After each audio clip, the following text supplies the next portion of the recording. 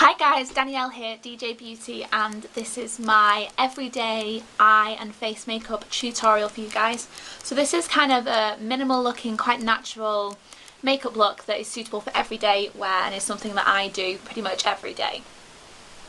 So we're going to start off by prepping the skin, and for this I'm going to be using Benefit's The Porefessional. This is just a tiny sample size that I have. But if you take a pea-sized amount, rub it in your fingers, and then apply all over the face. The good thing about this primer is it also helps to reduce the look of pores, so if you're somebody that suffers from large pores, this is going to be really good for you.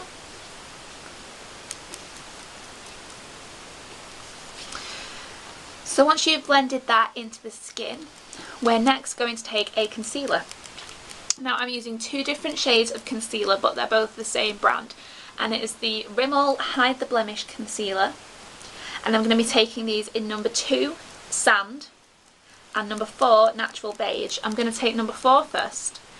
This has got a bit more of a pinky tint to it, so I'm going to use this under my eyes to combat the darkness. I'm just going to put it there. And the lighter one, using number 2, which as you can see I don't have a lot left of. This is going to be more of a brightening concealer.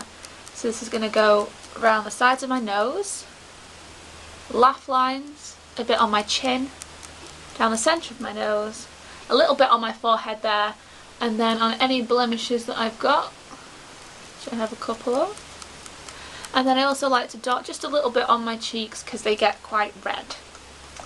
So don't worry, this is going to look a lot better in a minute because I am going to blend it in. I am going to use the Bare Minerals Max Coverage Concealer Brush, which looks like this, to blend all of this in. I like to take my concealer over my eyes as well because I have quite pronounced veins on my eyelids, so the concealer just helps to cover them up along with the eyelid primer that I will be using later. So this is going to take me a little while, so I'm just going to put this on fast forward for you guys.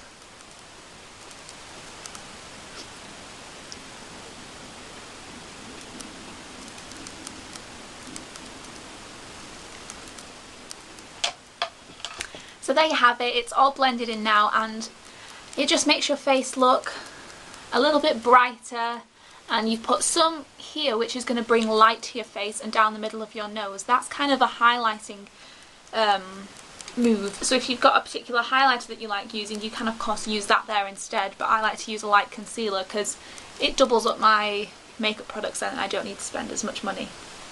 So the next thing I'm going to do is to set that concealer. So I am going to be using Rimmel London's Clear Complexion Clarifying Powder, and this is in number 21 Transparent, and I'm just going to be taking an EcoTools powder brush, swirling it in, and then buffing it all over my face.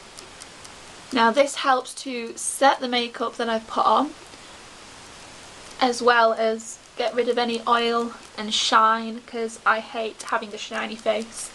It is the thing that I hate most in this world, and it always happens. I'm just going to put a little bit extra here and down my nose because that's where I tend to get shiny most. So now that we've done the basis of our face, we're going to put a little bit of blush on, because otherwise you're going to look very pale and washed out. So I'm going to be using Soap & Glory's Love at First Blush, which looks like this. And I'm going to be taking another EcoTools brush, this time it is the blush brush. And I'm going to swirl, tap off the excess, and I'm just going to smile to get the apples of my cheeks, and then brush it up a bit. Since this is a natural look, you don't want too much blush on, just enough to give you that little natural glow. I also like to take whatever's left on my brush at the end and just put a couple dabs on my chin. It just makes your face look a bit brighter and a bit more natural looking. So that is it for the face, and now we're going to move on to the eyes.